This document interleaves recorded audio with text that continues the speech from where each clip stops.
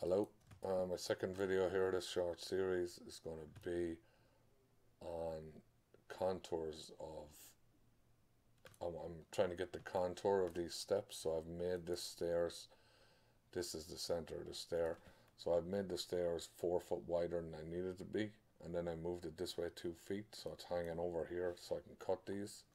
So I used the macro to create the stairs. So as you can see, I've cut some of them back already. So basically the features are on there, you could see them. So what I'll do is I'll just turn these off for now.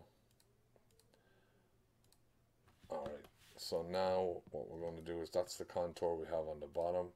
You can see there it is. So we have two more steps to do. So let's do 2 more steps. So we're going to come here, do features, polygon contour, and select the polyline. It's this one down here. And do it again. Sorry, do it again.